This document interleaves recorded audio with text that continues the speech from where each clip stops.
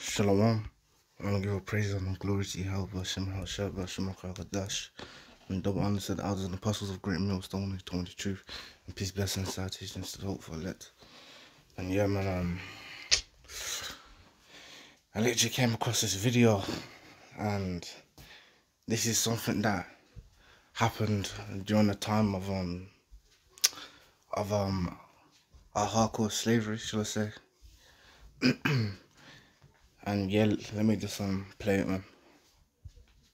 This is Karen and Sharon Sanders of Marksville, Louisiana. And this is Vincent Simmons. He was held in prison for nearly 45 years because twins Karen and Sharon Sanders claimed that he violently took advantage of them. On May 22nd, 1977, the twins alleged that they gave Vincent Simmons a ride along with their cousin. They said that Vincent pulled out a weapon and forced their cousin into the trunk. Then Vincent put the cousin in the trunk and drove them to a dead-end road where he violently took advantage of them. After this, Vincent set them free at a cemetery. Now, the twins said that they made a pact with their cousin that they would never tell anyone about this because they were afraid of Vincent. So when they were questioned by police... You know what's crazy about this? We know that the Edomites are known for their lies. And we know that that during around those times, if you was to say anything about one of the 12 tribes, these other Edomites, well, the ones in charge of the men, they would happily go up and string up one of them just for false accusations. So for them to be talking about they made a pact not to say anything, we already know that's lies, especially because of the times that they're in back then. But yeah, let me go to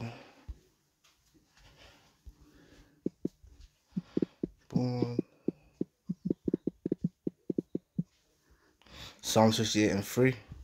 Now let me click on it. It says, the wicked are estranged from the womb. They go astray as soon as they be born, speaking lies. And it says, their poison is the poison of a serpent. They are like the death adder that stoppeth her ear.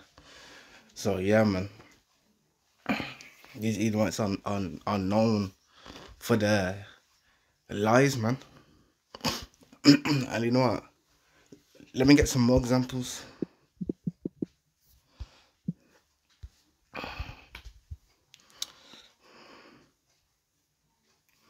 Yeah, 2 Thessalonians 2:8, it says, and then shall the wicked be revealed. And to find out who the wicked are, all you have to do is go to Malachi 1 and literally read from verse 1 all the way up to 4. And it tells you that Esau Edom is the border of wickedness. And it says, and then shall that wicked be revealed, whom the Lord shall consume with the spirit of his mouth, being the prophets, and shall destroy with the brightness of his coming. Yeah, when he makes his return, he's physically going to destroy them with fire, or should I say with concentrated fire, or you could say those laser beams.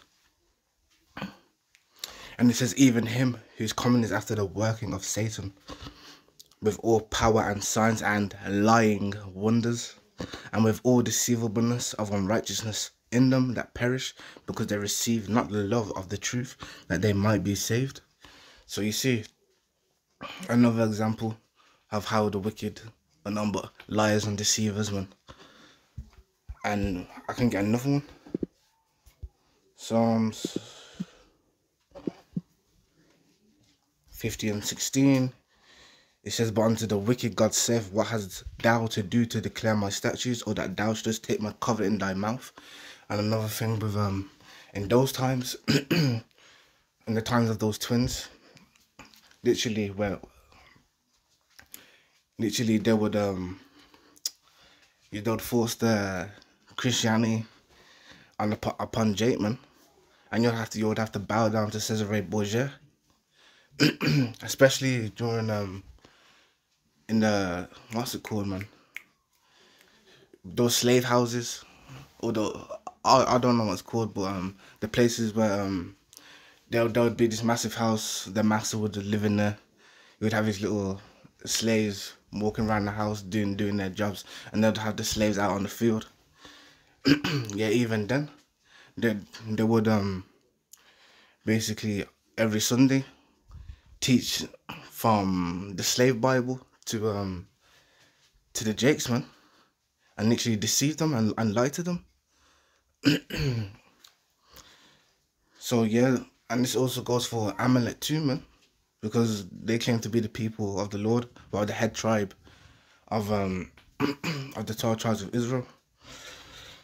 And it says, seeing thou hatest instruction and casting my words behind thee, because yeah, just like their forefather Cain, he knew the correct way to sacrifice, but he didn't want to do it. Why? Because he's of the wicked seed, man, that wicked bloodline. And it says, when thou sawest a thief, then thou contendest with him, and hast been partaker with adulterers. Thou givest thy mouth to evil, thy tongue frameth deceit.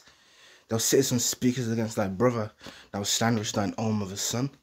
And yeah, man, I literally came across another video, and literally any foreigners that come to America and get their what's it called, their citizenship, or if they come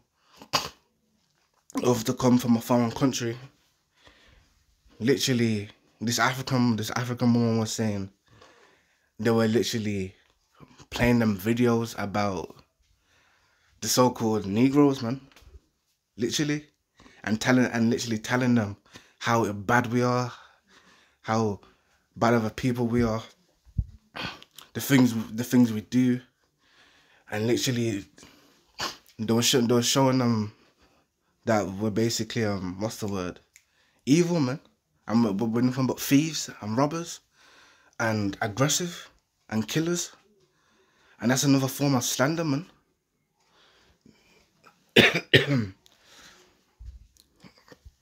And yeah, man, that's another video that I have as well. That's on my Facebook saves, so I'll probably do a video on that. Lord's willing. But yeah, let me just carry on with this. They lied and said they didn't know who he was and that all N-words look alike. You never gave the name Simmons. No, we did not. You never described what he looked like. No, we did not. You said all Blacks look alike. And you said all N-words. And that's right. Sure did. So even though the girls described this incident with Vincent Simmons as brutal and bloody, there was never any blood found in or around the car. So Vincent was arrested and charged with the crime. The girls and their cousin picked him out of a lineup. But new information has surfaced that Vincent was wearing handcuffs at the time of the lineup. So that would make him easy to identify. In July of 1977, Vincent goes to trial, and the girls testified that he was the one that did this to them. Despite no physical evidence, And that's another thing. Vincent Simmons was sentenced to 100 years despite no physical evidence. And like the scriptures may mention, man, you know what, let me get it.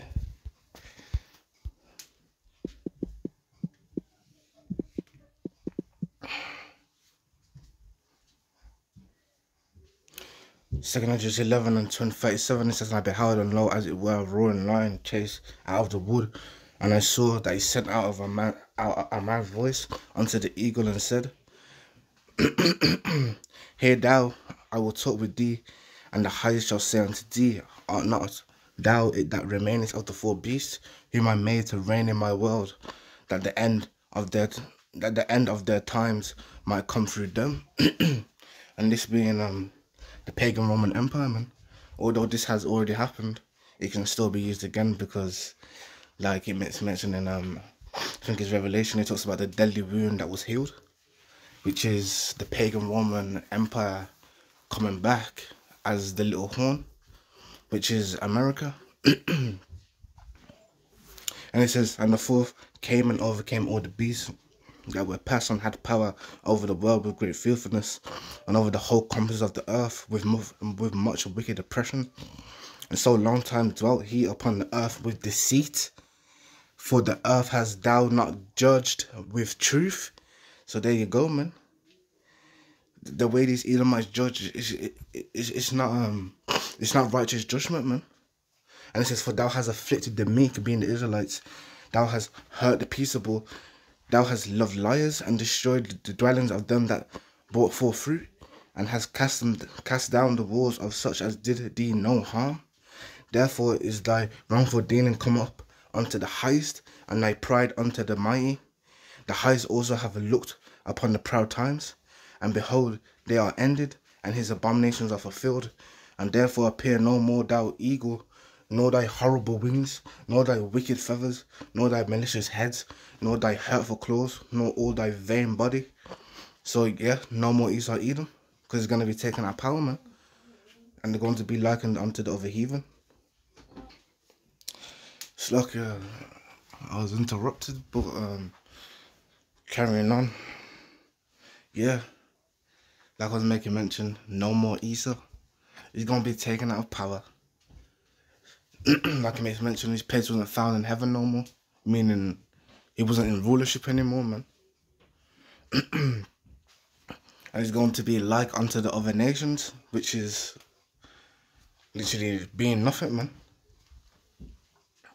And it says that all the earth may be refreshed and may return, being delivered from thy violence, and that she may hope for the judgment and mercy of him that made her.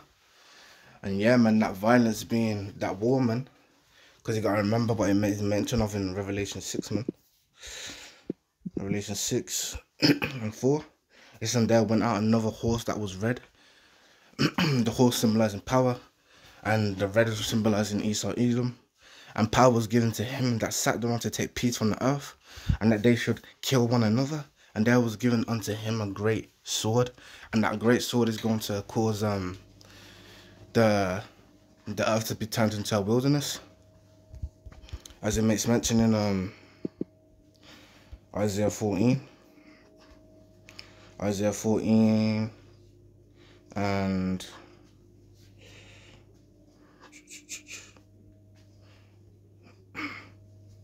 yeah, let me start at 14. It says, I will ascend above the heights of the clouds, I will be like the Most High, yet thou shalt be brought down to hell, meaning down to the pit, and basically being brought low, man. And that's why it talks about their place was found no more in heaven, because they were taken out of rulership, man. And it says, yeah, they that see thee shall narrowly look upon thee and consider thee, saying, is this the man that made the earth to tremble, that did shake kingdoms, that made the world as a wilderness?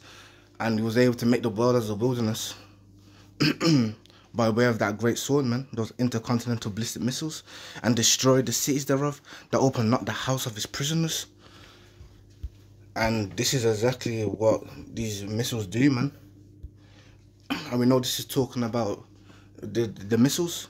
Joel 2 and 3, he says, a fire devoureth before them, and behind them a flame burneth, meaning the fire that issues out of the mouth of the nuclear warheads.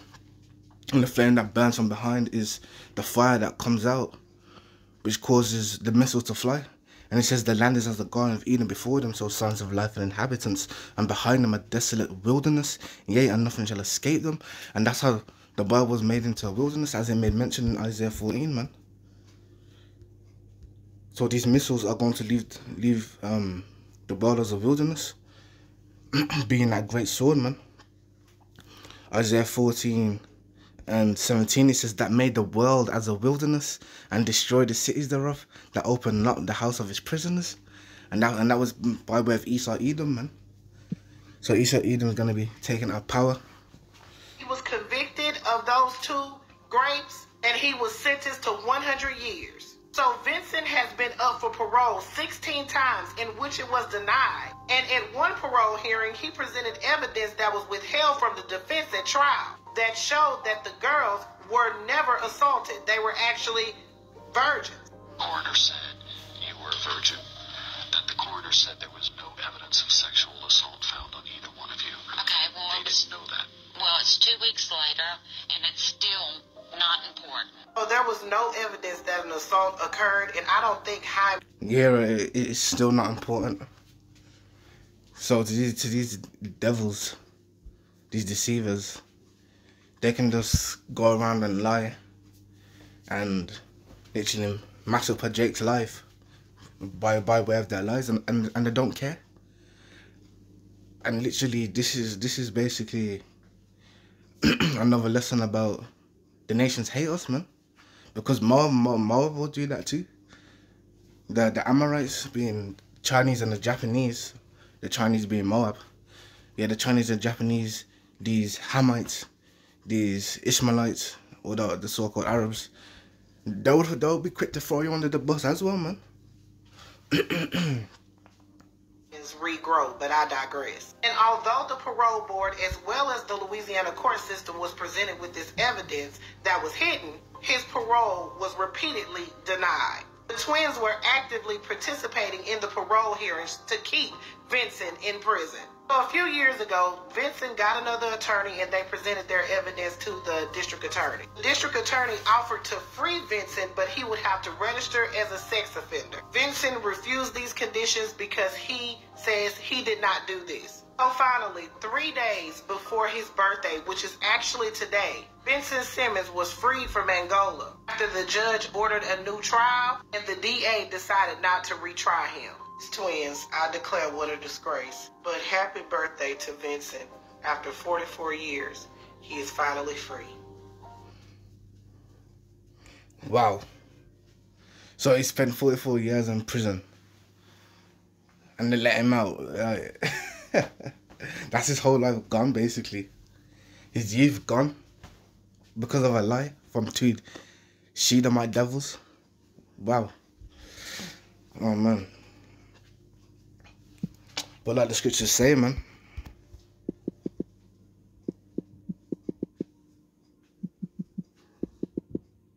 Actually, you know what? Let me get this.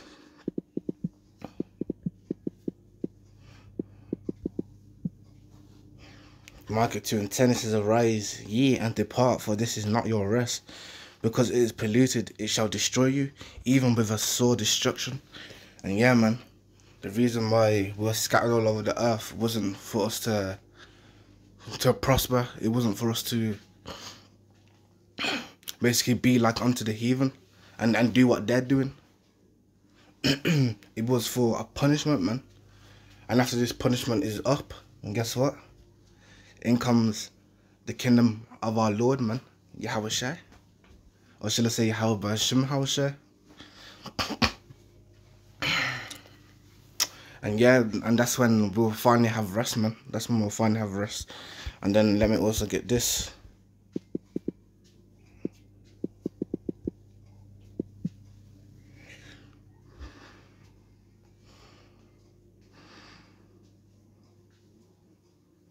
And you see, you know, let me read from 29 to 33. You know, actually, let me carry on. Yeah. Deuteronomy 28:29, it says, and thou shalt grope at noonday, as the blind gropeth in darkness, and thou shalt not prosper in thy ways, and thou shalt be only oppressed and spoiled evermore, and no man shall save thee. Yeah, because literally, that's the Lord Yahweh Bashim Hawashai's job. Hence why one of his titles is the Redeemer, the Holy One of Israel.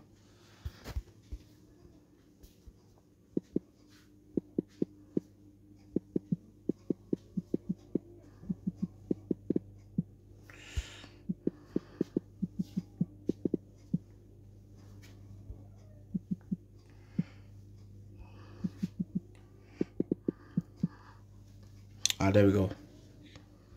You see, Isaiah 41:14, it says, fear not thou worm Jacob, and a worm is a defenseless insect. What can a worm do to defend itself? Nothing.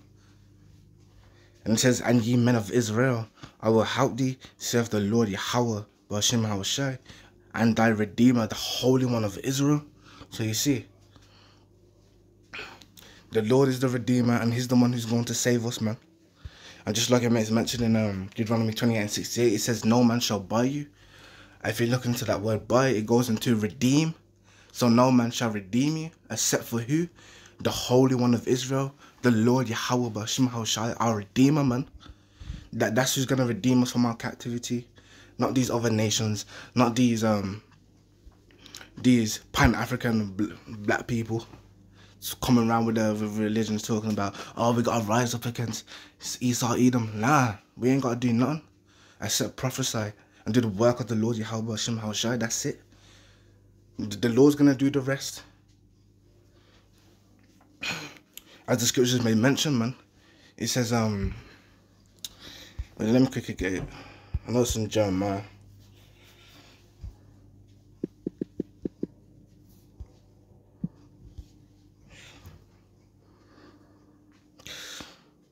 Yeah. And you see the glory is gonna go to Yahweh Bashim Hawashai, man. Not to some nigga on the block talking about, oh, we gotta get guns, we gotta do this, we gotta do that. We gotta be like the Black Panthers. Nah, man. Nah. It's the Lord Yahweh Bashim Hawashai that's gonna deliver us.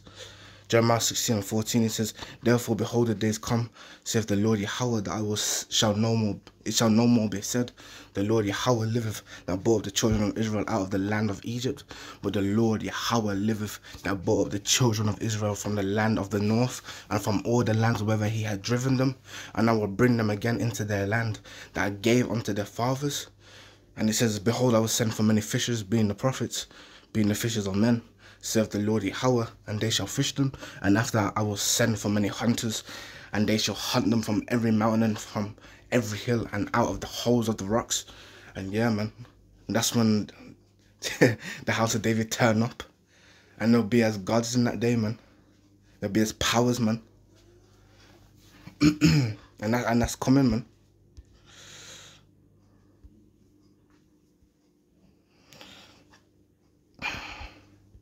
Wait, what was it again?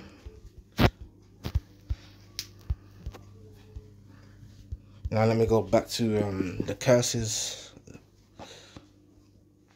Yeah, Deuteronomy 28 and 30 says, thou shalt betroth a wife, and another man shall lie with her. Thou shalt build a house, and thou shalt not dwell therein. Thou shalt plant a vineyard, and shalt not gather the grapes thereof. So yeah, man, we were made as slaves, man. Literally, just like I made mention, where they would have the big house that the slave master sits in or dwells in, and you got the field where the slave would be working outside, and literally he could just come and take your wife and literally and lie with her and impregnate her, and then guess what? That child that he made, he's gonna be a slave too.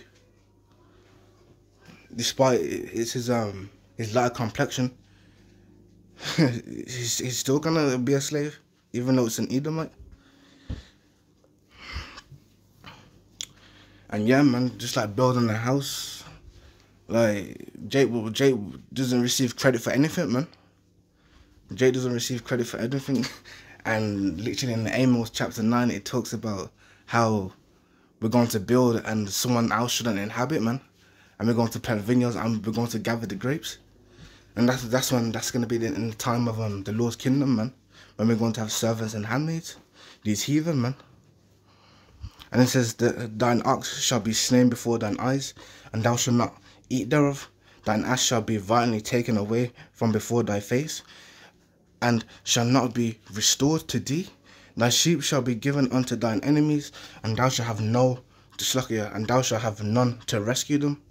Thy sons and thy daughters shall be given up unto another people, and thine eyes shall look and fail with longing for them all the day long, and there shall be no might in thine hand. And yeah, man, we already know what that means. They'll literally take children from Jake, man, and then sell them off to another person, to some faraway land, and you'll never see them again. Imagine, man. Imagine the pain from the wife and literally the husband, man, or should I say the mom and dad, or it's like the dad and mom, because we know the man's the head.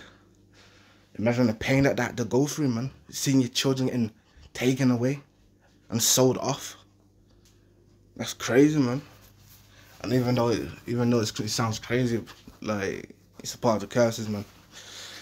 And this is why we should do what the Lord said, man. And I'm glad this is the last one. This is the last captivity, and we don't have to go through this anymore, man. But yeah, I think I've made my point.